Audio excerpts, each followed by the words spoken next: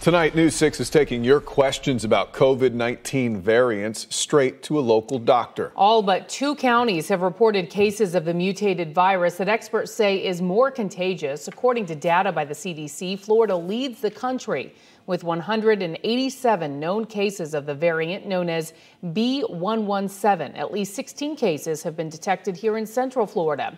News 6's Lauren Cervantes spoke with that doctor this afternoon. We posted on social media wanting to get your questions answered, and today I had the chance to speak with an infectious disease physician, asking him a variety of questions on COVID-19 and the new variants. Dr. Jared Fox is an infectious disease physician at Orlando Health, who sat down with News 6 and allowed us to pick his brain.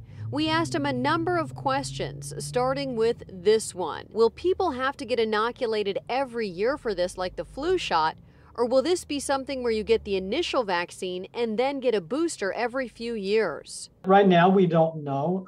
Most of the vaccine candidates out there, they're working on boosters towards a number of the variants.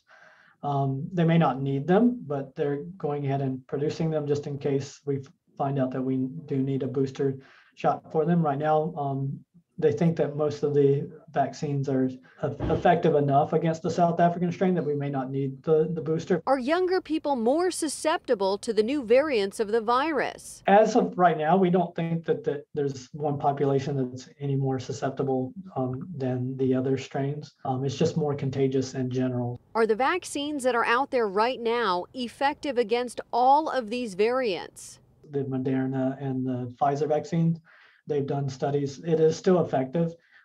It's less effective against the South African strain than it is the UK strain, but it is still effective.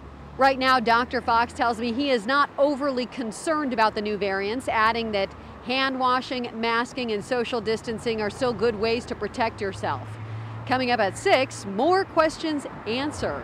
For now in Orlando, I'm Lauren Cervantes, getting results, News 6.